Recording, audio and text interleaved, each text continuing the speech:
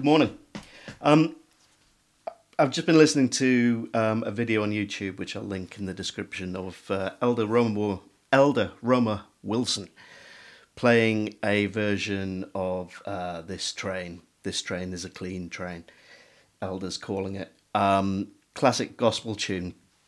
Harmonica players will know that it's the same tune that Little Walter used for My Babe. Fun fact. Anyway, he's quite a singular player, is Elder Roma Wilson. I don't know a huge amount about him, but he's got a very raw, honest, earthy style of playing the harmonica, and also of his singing and just the way he presents himself. Very, very cool stuff. Anyway, this version of Clean Train, I'm just going to whiz through quickly what he's doing, because there's some really fun stuff here. So he starts off talking about how he used to watch the trains and whatever's going on in the train yard, and someone gives a big whistle 3 times in it.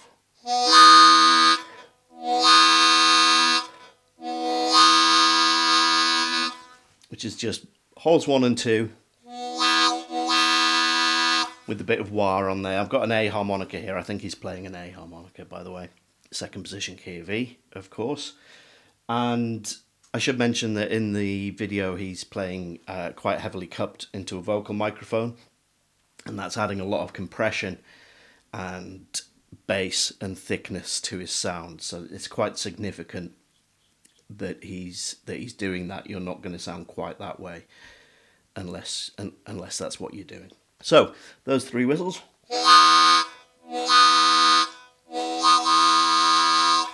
And then it's followed, someone replies with 2 short tugs on hole 1 and 2. And then he's off and running into his chorus on "This train is a clean train, now this train." And those little sort of train imitation chugs that he does in the breaks in the vocals are just in 1 2 3, out 1 2 3, and you can articulate that however you want. You could do it like a ta-ta-tu-tu kind of thing, or a tucka tucka tucka tucka tucka tucka. However you want to do it. You could even do it with your throat. Kaka-cuckoo, kaka-cuckoo. And that's just to punctuate the lyrics that are coming here, and to obviously maintain that sort of train imitation thing. So it's something like, this train is a clean train, this train. This train is a clean train, this train. This train is a clean train, and everybody's riding in Jesus' name. And that's when things get a bit fruity. This is what he plays next is what drew my attention to this when I heard it. So we've got this bizarre thing. I'll play something like what he does. Everybody's riding in Jesus' name, yeah.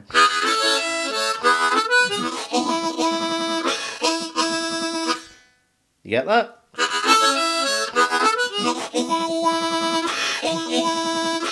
I didn't get it. It took me a little while to think about what was going on there, and a lot of listening. Sounds like a big mess, but there is sort of a melodic underpinning to it, and he's just using it as a little riff at the end of his verses here, as a kind of wrap up bow on the verse.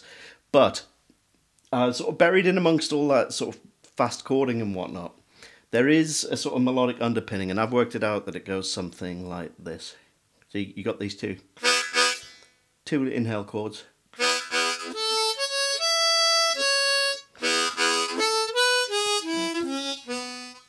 I think that's pretty much what he's playing. Ba ba ba ba ba ba ba ba ba ba ba ba ba ba.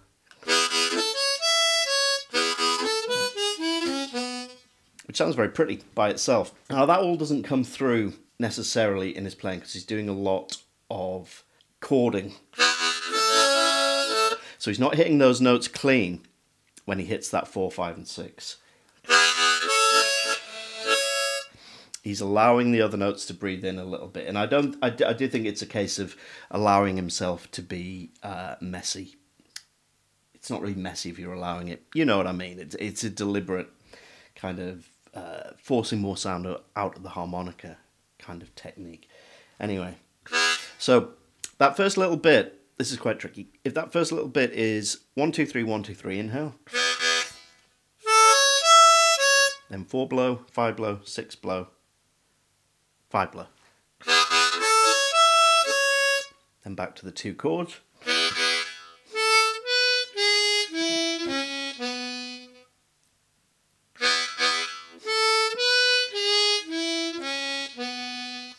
That is 1 to 3, 1 to 3, inhale, 4 blow, 4 draw, 3 draw, 2 blow, 1 draw.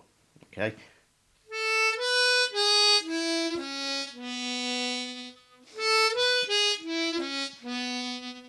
Which is really nice, but there's a lot more notes creeping in around these melody notes. So I have prepared a version of the tab that's got octaves and extra chording in. Now this is much closer to the way that I would play it. It's closer to the way he's playing it. It's not accurate, by the way. I can't work out exactly what's going on here. But this is near, right? It's near enough. It's enough for us to work with.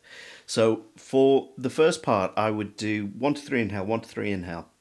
And then instead of 4, 5, 6, 5, I would just do that with octaves. Just to get other notes involved to make the sound bigger.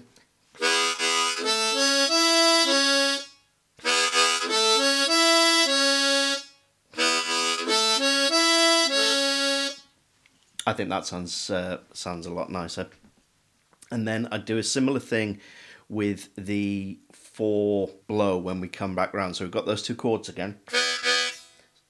I'll go from the beginning. Then we're on this 4 blow, which I would octave again. And the same for the draw. So I do 1 4 blow octave, 1 4 draw octave. Roll that octave down to just the single note on the 3, but then instead of hitting the individual melody notes, I'm just going to play 1, 2, 3 chords. Inhale for the 2 draw, exhale for the 2 blow, and inhale again for the 1 draw.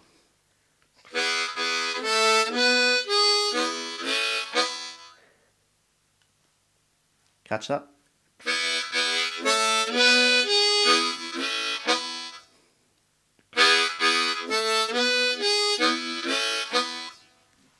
And then we've got, he does this nice powerful inhale on the 2 draw, or sort of the 2, he might be chording it actually a little bit, might be a little bit of the 2 and 1 in there, but anyway he's doing ba ba, and then there's an exhale noise that he does.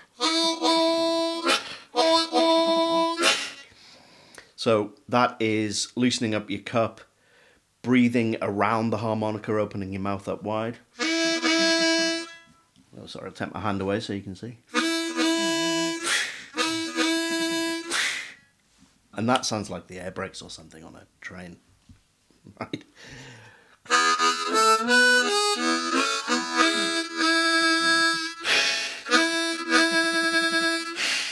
This is the juice of the song. It's just this mad little riff. Then towards the end of the song, he does another verse, plays this little riff again, and then he just starts doing sort of chugging stuff. Now he's got his own personal sense of rhythm going on here. He does all sorts of different variations on. But what he is doing is he's getting a nice breathy sound in there.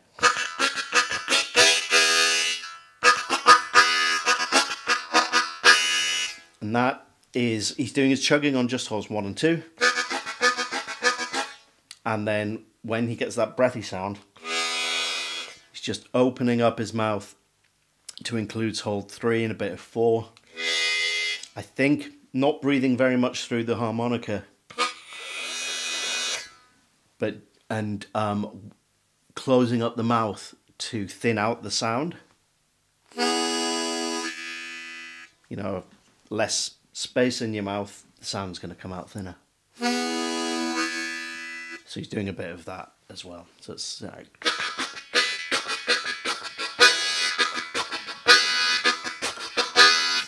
something very similar to that. I just wanted to share that because I've been having tremendous fun. I mean, that riff is nuts. The more you play it,